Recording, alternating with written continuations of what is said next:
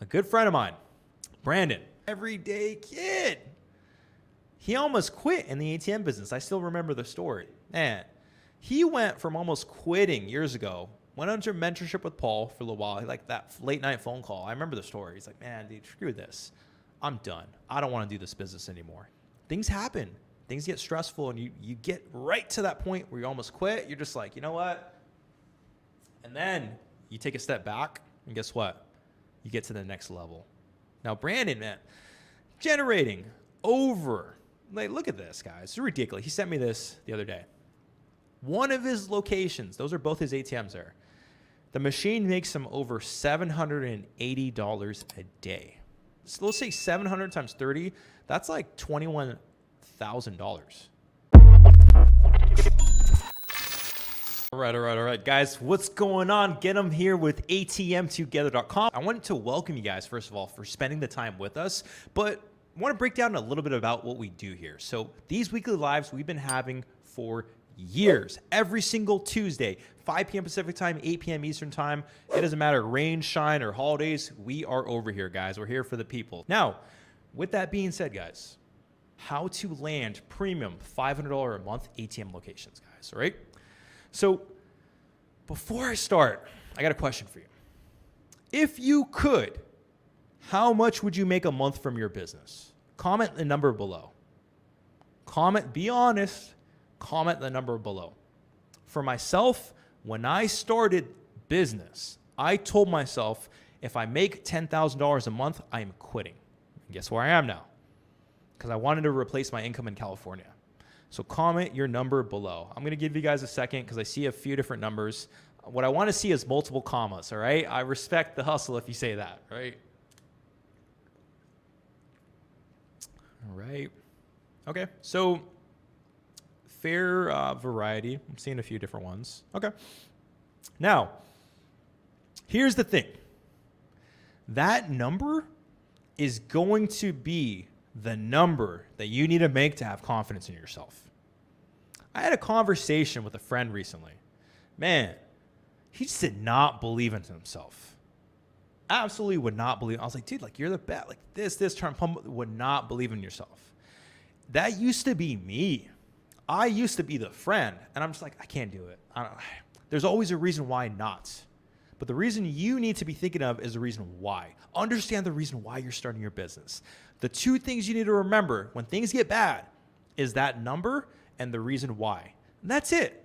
The number and the reason why. And the reason why I say that is because it's business. It freaking sucks. I'm telling you right now, sometimes things go wrong. And I'm just like, oh, like, can I catch a break? Can I catch a break? But ultimately, it's a game, and you have to have fun with it. You have to know the vision. It's like Monopoly. You have to know like where your end goal is and why you're going there. Because otherwise, there's no point of participating in the game, guys. At the end of the day, like, there's no harm in not doing it, but ultimately, you have to have a reason why you're doing this, guys. All right? So now, with that being said, I'd say the average revenue with the ATM business, if you just get like a standard location, you just randomly find it yourself, is about like $100 a month, right? It's not that much. On average, our clients generate over $200 a month per location, and we do different strategies and things like that to make it more profitable. Now, a good friend of mine, one of our former teammates, right, works with our sister company now, Brandon. Let me tell you guys something, Brandon. He has a really good story, right? So the reason I bring him up is because, man, everyday kid.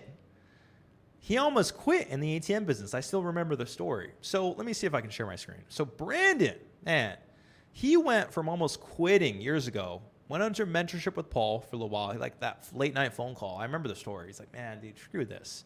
I'm done. I don't want to do this business anymore. He needed that pep talk. Sometimes, just like how you guys, once in a while, you need that pep talk.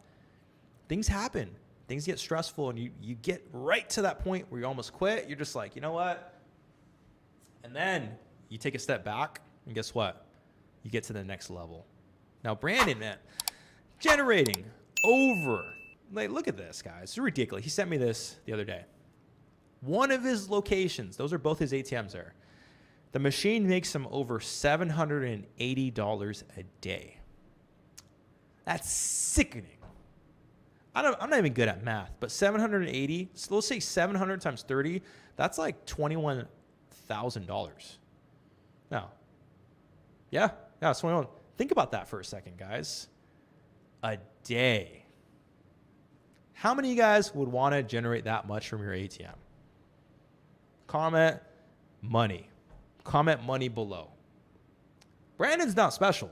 And this is no disrespect, but he's not special, but he took action, guys. At the end of the day, there's a reason why.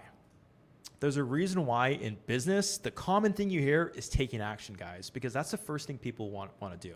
So let me break down exactly what you need to do to generate, first of all, leads and locations that make you over $500 a month, which is nothing crazy, but it's definitely achievable. So the first thing you want to do is have the mindset.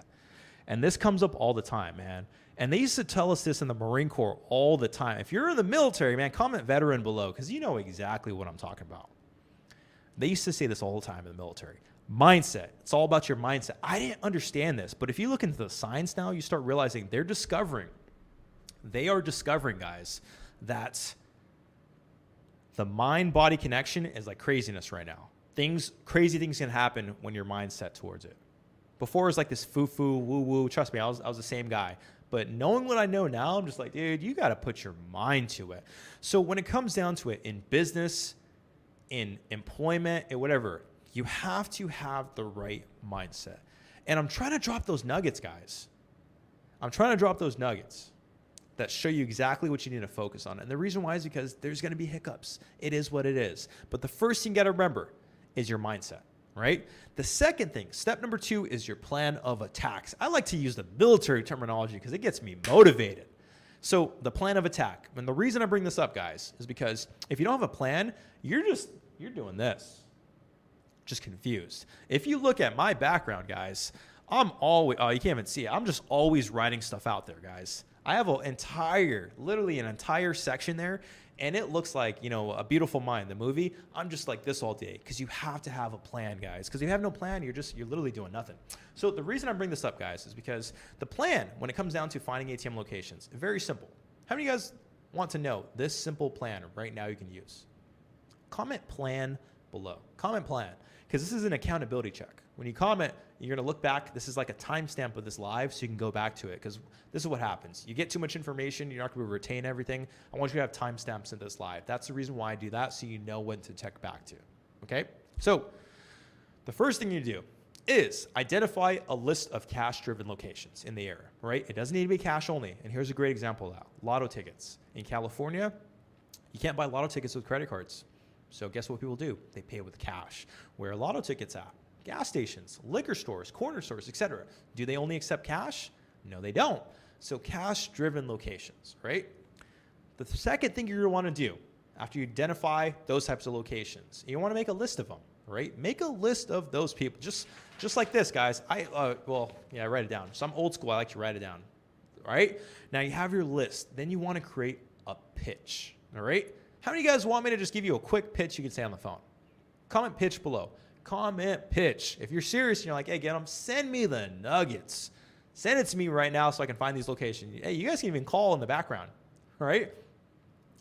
So the first thing I say when I'm calling people is, it's super simple. You're probably thinking like, no, there's no way. What I tell them is, hey, this is Get 'em. I just came from your store earlier. Can I get the owner's contact info? And you're probably like, what? Like, you trying to cause some drama? Here's the reason why you do that. In sales, what you don't want is a maybe. You want a yes or a no, so you keep it pushing, guys. You're going to get a lot of no's. It is what it is. The more no's you get, the closer you are to a yes. That's what I tell everybody. Now, the reason why you say this, guys, is because that person on the phone, you're going to be able to find out if they own the store or not. Because what are they thinking? A problem. They're like, oh, man, what happened? Oh, man, was it me? Right? So what are they going to say? Is everything okay? It's like, yeah, it's okay. I just want to talk to the owner. Now, a few things are probably going to be said. Number one, yeah, this is the owner. Now, perfect. You know who the owner is. Number two, he's not here. So what do you ask for? Can I get their information? Or if they're not willing to do that, when are they usually there? That's it. That's all you need. You need to talk to this person in person. Don't talk to them on the phone. It's 1,000 times harder, guys. Use what you have to your advantage. You're going to throw on a polo with your company logo if you have it, or get a business card, whatever. Something simple, or dress professionally. And you're going to go in person. Super simple, guys. You're probably like, that's the pitch? I'm telling you right now. Now, when you go there in person, guess what you're going to do? Just like I do. Just have a conversation, guys. People want to do business with people they like. That's it. There's no special magic to this. People want to do business with people they like. That is it. If they like you, hey man, they'll make it happen to do business with you. If there's an ATM there, hey, I'll tell, hey, the contract's ending in 2 months. Come back then. All you want to do is be able to build rapport with that merchant, all right? When I say rapport, just have a relationship with them. Talk to them. Don't expect to close the deal on the first time. You have to set your expectations, which is number 3. Set your expectations. A lot of people, they watch videos, YouTube and all that, and it's always the successes. Nobody wants to show their failures. I'm quick to show my failures. I don't care. I like to be transparent about it because I see all the fakeness online. So the reason I bring this up is because most times it takes multiple follow-ups. It rarely happens on the first time. Now, a lot of the things you can do to control that sale to get your ATM in there can be manipulated on that first encounter, but when you're just starting, don't expect that. It's going to stress you out. Now, expect to follow up with them and finally get your ATM there. Now, first time, build a relationship, rapport, and remember, you're providing a service. Our processor, Mike, who has over like 160 ATMs now, he makes like over like probably like $100,000 a month from his ATMs. I'm telling you right now, he doesn't do anything special, but guess what? He can talk to people. Mike can talk to people. How many of you guys know Mike? Comment Mike below, or tag him if you want. Right? He might even be watching. Once in a while, he likes to come in, right? See what's cooking in the kitchen. So the reason I bring this up is because he can talk to people. That was the reason why he was able to scale. He built relationships, guys. Your network equals your net worth, guys. Your network equals your net worth. You have to remember that. Don't burn bridges. It doesn't make any sense. Your network will eventually build up your net worth, guys, all right? Then from there, you're going to tell them you're providing a service, follow up, and I'm telling you right now, if they don't provide you a place to put your ATM, they know somebody else. And guess what? If they're not able to, move on to the next one, guys. Step number 4, KISS. How many of you guys have heard this before? Because I got to get through this quick, guys. We're running out of time. Keep it simple, stupid. Don't overcomplicate the process, guys. Do not overcomplicate the process. I used to do this all the time. I would stress myself out. I'm like, just like I'm telling you, right? It'd be like, I'm just like going crazy because I'm just like, what is going on? But you move too many parts at once. Create a plan of attack. Make sure you have the right mindset and execute, guys. That is exactly how you are going to land your ATM locations, guys. All right. Now, with that being said, how many of you guys are going to use the information you learned today to take action? I want you to comment action below. Comment action, guys. And the reason why I bring this up, I even brought up my military knife hand. The reason I bring this up is because it's easy to just listen. Just go out there, have a conversation. It's okay. Don't even talk about like sales or like ATMs. Just go out there, have a conversation with that cashier, have a conversation with that merchant. That's it.